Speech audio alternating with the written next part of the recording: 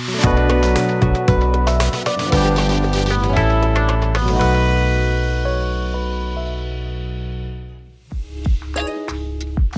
friends, welcome back. So now there is another way also that like we have register meta and we have did some of the things so that it could be useful in the front end, and we have seen how we can add links as well, right? So now let's talk about registering rest field. Okay, so here if you go here into register rest field, in the register rest field it's needed object type, attribute, and the arguments, and again we have to add it so what are the callback function regarding modifications of anything about the REST API? We have to use REST API init action. Okay, so that our callback function only be executed whenever there is a REST API request, right? And for not a front end or the admin request. Okay, so how we can here we have did this too many things. Okay, and but still it's not easiest way, or I would say, because we have to register a meta and we have to add the links which are really embeddable so that the user can get all the information they require to display into front end, right? So for example, like we are displaying the list of the movies and we have to say that what are the actors acting into that movie, so we just to pass the name, the actor name, and their link to that profile page, like single post page, so single person post page, right? So from the current registering the meta and by adding the links and which are be embeddable, the user we can get all the information from here. But if we are calling the embedded data, it will be some time consuming, because it will be again fetching all the REST API response for all the given links, okay, in the single request, and then it will be added into the response. Okay, so sometime it may be slow, depends how much content are there in your site, probably, right? So we can make things easy using the register REST field. So what I have did is, I have added another function, mlb register REST field, and hooked onto the REST API endpoint. Okay, REST API init action. Okay, so and here I am calling the register REST field function. Okay, so let me just close these files, not the main one. Okay, so if you go to the REST field, you can see that it's introducing 4.7.0 version. It accepts the object type, either post, term, comment. Okay, so we have to pass the post, then the attribute name. Okay, and then various arguments here, and in object type I have passed the movie. Okay, so if you go here, I have passed movie because we have to do for the movie post type only. Then actors data. So I have, like, we already have the actors. So I just to avoid a confusion with the meta key information, I have keep it actors underscore data. Okay, and then it accept a get callback function. So here you can see in the arguments get callback, update callback.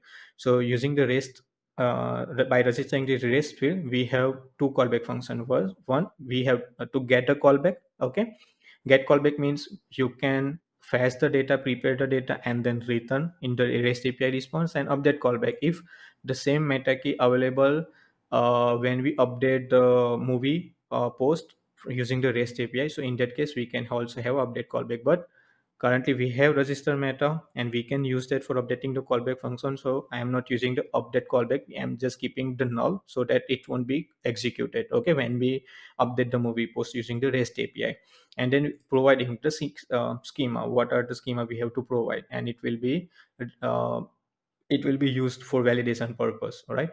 And schema is also useful in the front end, like for especially for the developers. Okay, so here what I did in the get callback function, I can get the movie data itself. So they have mentioned that callback function used to retrieve the field, and then function will be passed the prepared object data. Okay, so all the object data will be passed to this movie data, and from here I'm getting the ID and fetching the actors. Okay, so now I, instead of relying on the register meta field, I'm using the get post meta here, because just an example, like we don't want to register that meta actors, right? And simply I just want to add a custom REST field to provide all the actors data. So in that case, we cannot rely, because it's not registered, meta is not registered. Okay, so here I am using the get post meta.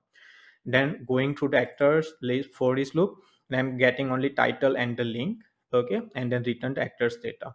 Okay, in the array, and in the schema I have provided the description and type array, which is the array of all the information. Okay, it's like multidimensional array. And then the items will have object type, because it's have a title and the link. So I'm using the object type, and I have provided properties like title and the link, and title's type is string, and the link type is string, and format is URI. So using the format argument also work, the front in the development we can consider what kind of format that property will have. Okay, and we can accordingly we can display, we can validate or sanitize in the front end too. Okay, so if you are like if you go here and remove just embed here, let me and send it.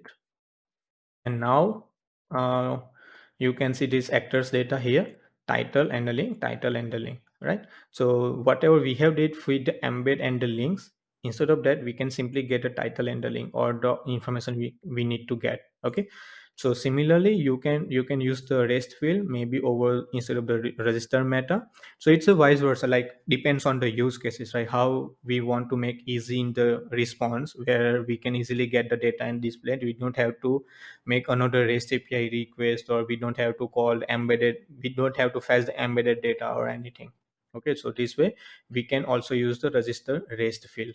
Okay, for to modify our response. Okay, so if you go here, so similarly you can find all the examples. I still recommend to go through all this documentation of the REST API handbook to learn more about it. Okay, because this we also like you find the usefulness of this notes, important notes, warnings and everything, so that it's like which is good for our knowledge, and we can avoid the similar kind of mistakes, right?